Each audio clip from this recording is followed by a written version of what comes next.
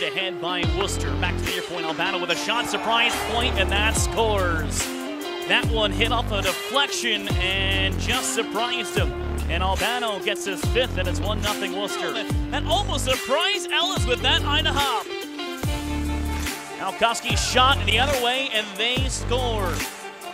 Cole Koski puts it top shelf. His sixth of the year. It's 2-0 Worcester. And just caught the stick of point off the near post. 20 seconds remain on the power play. Hayhurst, left circle, drags a shot, saved by Point, and rolls, and it just gets across the line.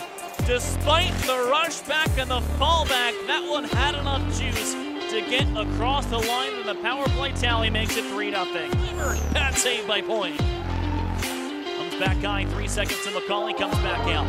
Right wall, carried ahead, then to the middle, pinball around, and now Keller looks ahead. He finds Colby McCauley in stride. McCauley on a breakaway, second attempt, scores!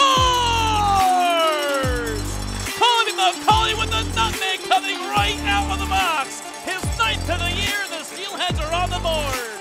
Back to left point. Johnson whirled down, finds McBride across to Mitchell. On the backhand, can't corral it. McBride gets it back. Comes out, in front to Johnson, he scores!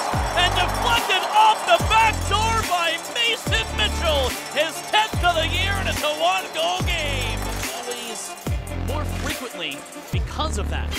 Rapace out to the middle. Pinballs off a couple, Bowden clamps it down, hits a body, goes behind Point and scores.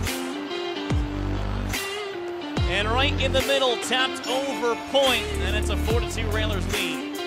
And now for the Steelheads, that's back-to-back losses, and it does break a 9-game point streak at home as they fall 4-2 to the Worcester Railers in the first ever franchise meeting.